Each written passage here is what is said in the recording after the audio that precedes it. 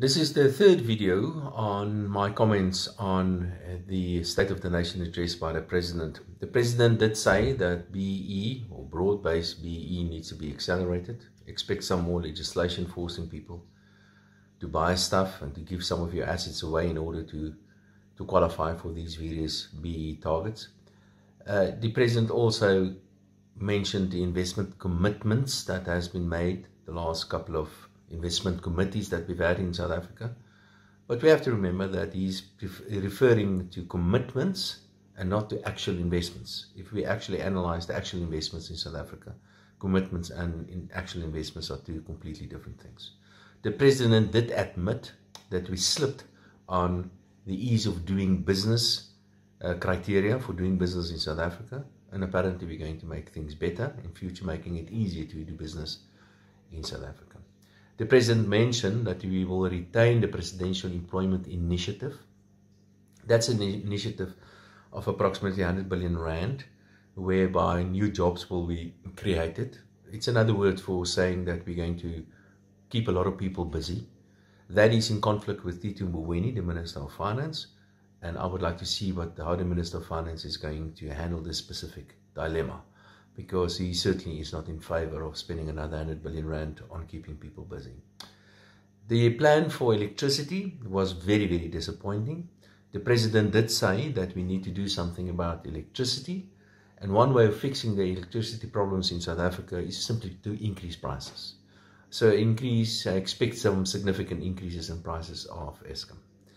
It was quite disappointing that the President did not announce new limits in terms of how much private sector can generate without getting permission from some sort of limit of some sort of minister somewhere. And that will apparently be announced a little bit later. It's the same old story. The minister responsible for that is probably going to sit in his hands as usual. I would have liked to see the President actually making an announcement that you can generate 50 megawatt, for example, without getting any permission from some sort of kleptocrat somewhere. The broadband, the rollout of broadband, again, for how many years now, has been postponed. There's new legislation coming as far as state-owned enterprises are concerned. The idea behind that is to make it more efficient and to make it them more accountable, I suspect. But nothing about Eskom and the debt burden that is currently at Eskom or some of the other state-owned enterprises. Of course, as always, there was blah, blah, blah about corruption, blah, blah, blah about crime. But one or two other things that I think also caught my eye. One is that a land agency will be established, which will fast-track land reform. And keep in mind that the expropriation legislation will be completed within the next couple of months. The President announced that the special grant, the 350 Rand grant per month, will be extended for another 3 months. And the TERS benefits will be extended for another 3 months as well, while the loan scheme, the criteria for the loan scheme, that 200 billion rand will be adjusted, making it easier for businesses to borrow money, which is certainly a very good thing. My biggest disappointment here is that we've seen a President saying all the same sort of things all over again. This was a speech written by artificial intelligence, putting all sort of previous speeches together. Nothing really new.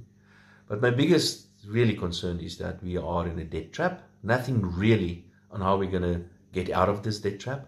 There's nothing about his colleagues, their contempt of court, their contempt of the Constitution.